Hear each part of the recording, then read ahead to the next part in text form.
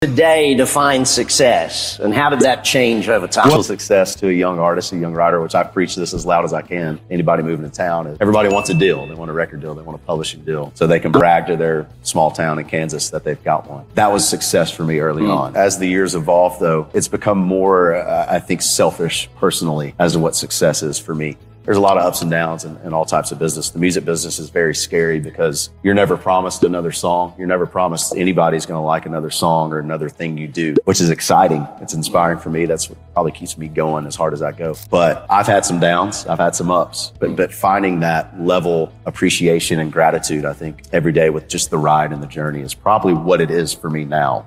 It's fallen in love for me with the magic of creating, more so than the magic of getting a paycheck every night on stage. And really, I think what drives me right now is just seeing the joy on others' faces whenever we perform.